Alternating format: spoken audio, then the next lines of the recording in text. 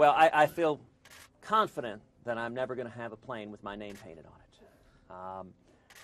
You know, I'm not going to worry about any of the other candidates. I'm not going to worry about what they're going to do. I like them all. I like every one of the other Republicans running. My focus is on my campaign. It's on my positive, conservative, optimistic message. And it's on also running a grassroots campaign. You know, when we launched this campaign, March 23rd at Liberty University, we resolved that this was going to be a grassroots campaign, that the strength of the campaign was going to come from the ground. Now, how do you run a grassroots campaign? It's very time-intensive. It's labor-intensive. You don't do it sitting back in the easy chair. You don't do it from a TV studio in Manhattan. You do it on the ground.